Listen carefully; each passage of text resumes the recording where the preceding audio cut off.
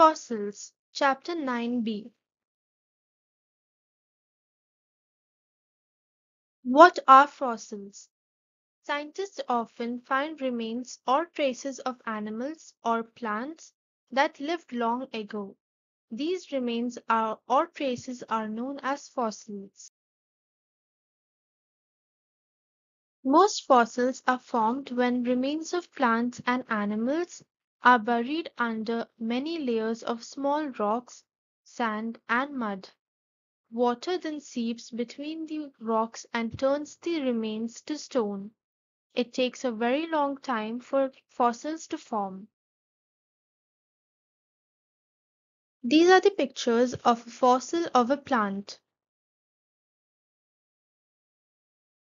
Some fossils are just impression. For example, when we walk on mud, sand, or snow, we leave our footprints on it. Footprints are impressions of our feet. Some animals leave prints on soft soil or sand. Over time, the soil becomes hard like rock. The impression of the animal is then saved as a fossil. Why do scientists study fossils? Scientists study fossils to learn about animals or plants that lived millions of years ago. Even though animals such as dinosaurs are extinct, fossils can help scientists find out how they looked, what they ate, and how they moved.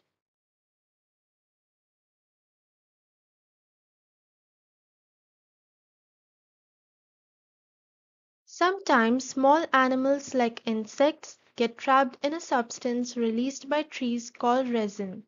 Some people get to learn about such animals many years ago when these fossils are found.